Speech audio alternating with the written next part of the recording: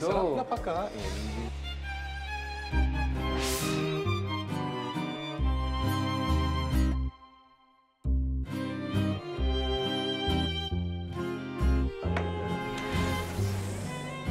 That looks really good.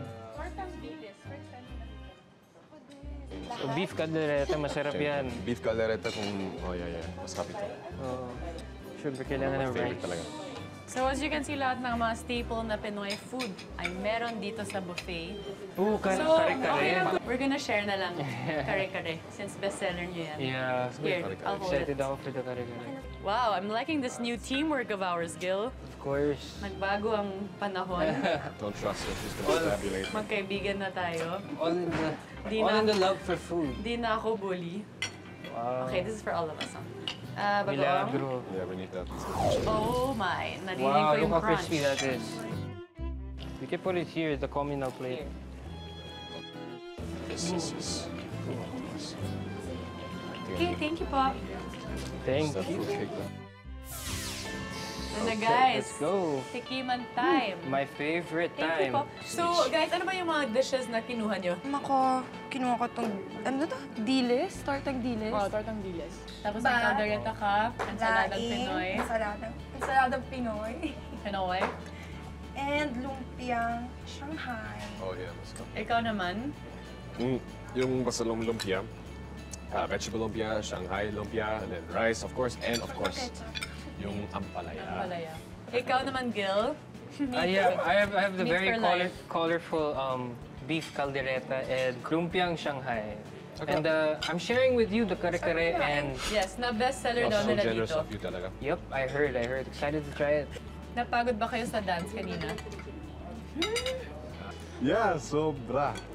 Very, very exhausting. But you have really good moves. I was quite surprised, ha? Oo, galing mo. Parang bigay na bigay. Parang last putting day pressure niya on me. Earth. You guys should try the pancit. Yeah, Did you try pero- it? But it's a staple Filipino dish. Yeah. Yung pancit actually mas masarap kung may Fairness, asuka. na torta. Oo. Suka. Yeah. With vinegar, yeah. Fresh na dilis yan. It's macarones, I think.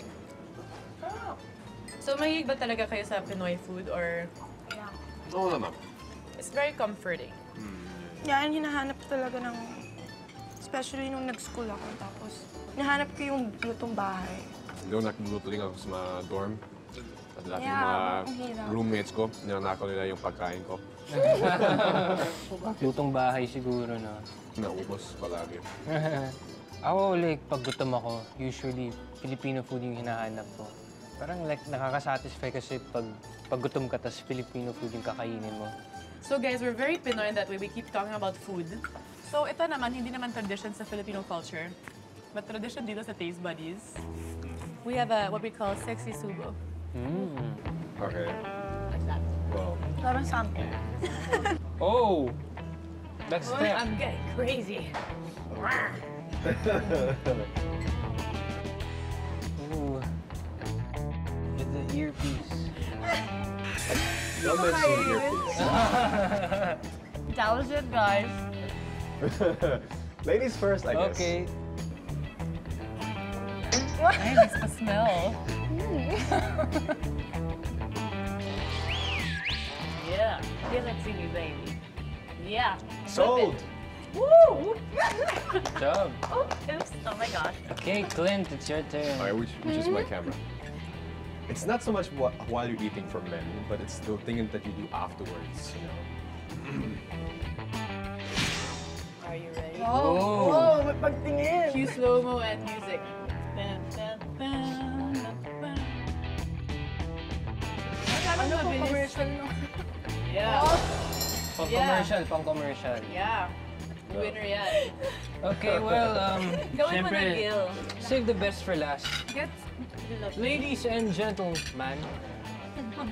you're about to witness the greatest This better be to ever good, do ah. it. Kasi sabi mo, Okay. level up mo yung performance mo. Yeah, of course. I'm expecting I'm jaw, I'm waiting. expecting emotions. Ginamit ko. Oh my God! Oh my God, that's yan. What is that? Lord! I'll see that. Wala ba ako, man? Oh my God! Kaya? mama ko. Gil, you know what? Every day you impress me. So, everyone, what was your favorite part of the meal? Masarap yung ito, caldereta. Yeah. And yung ensalada. Masarap din tong dilis. And never ko pa ito na-try ngayon lang. It's a new taste and tradition. Actually, I think the kare-kare. The kare-kare? Yeah. Kare-kare? The kare-kare. Masarap? It's very masarap and I enjoyed it on my tongue. Enjoyed it on your tongue. Ikaw, Gil. The lumpia was also good. Actually nga, na-enjoy ko yung lumpia mo. I enjoyed everything. Mahilig talaga ako sa Pinoy food. Yung lugar maganda din kasi you really feel na you've been back in time at makifeel mo talaga yung tradition ng mga Pinoy. So para sa akin, TNT ito! Try nyo to!